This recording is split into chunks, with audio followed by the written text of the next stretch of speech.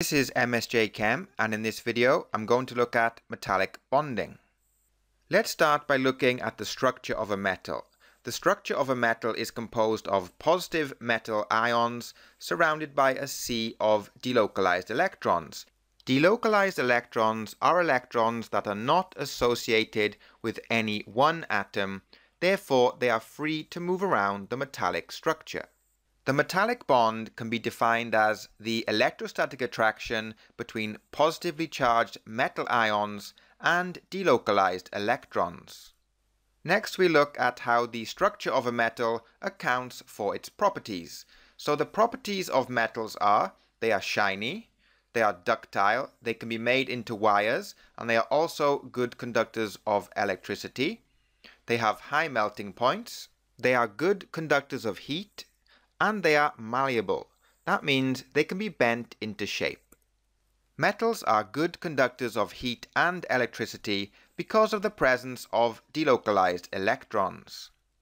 Metals are malleable, they can be bent into shape, and they're ductile, they can be drawn into wires. And that's because the metallic bond remains intact even if the structure is distorted. And metals are shiny. The delocalized electrons in the metallic structure reflect light. Metals are malleable and ductile. The layers can slide over each other when metals are bent, hammered, or stretched without breaking the metallic bond.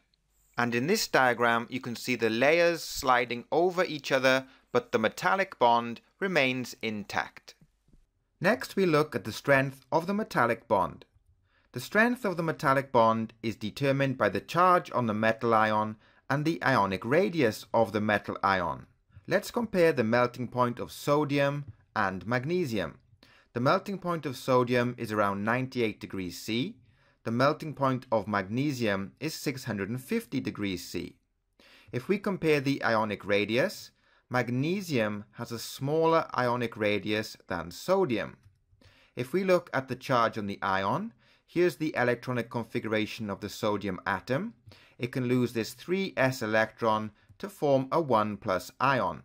Here's the electronic configuration of magnesium. It can lose these two 3s electrons to form a 2+ ion. So magnesium has a higher melting point than sodium due to its higher ionic charge and smaller ionic radius. The higher the charge on the ion, the more delocalized electrons exist in the metallic structure. This results in a stronger electrostatic attraction between the metal ions and the delocalized electrons, therefore a stronger metallic bond. The metallic bond weakens down a group as the size of the metal cation increases. Next we look at alloys. Alloys are materials made up of two or more metals or a metal and a non-metal. Alloys have different properties to the metals that they are made from. They are often stronger and more resistant to corrosion than their component metals. So next we'll have a look at some examples of alloys. So the first one is steel, and the component metals are iron and carbon, and it's used in construction. The next one is stainless steel, which is composed of iron, nickel and chromium, and it's resistant to corrosion, therefore it's used in cooking implements such as saucepans. Brass is composed of copper and zinc, and it's used in pipes. Bronze, copper and tin, and it's used in coins, medals and tools.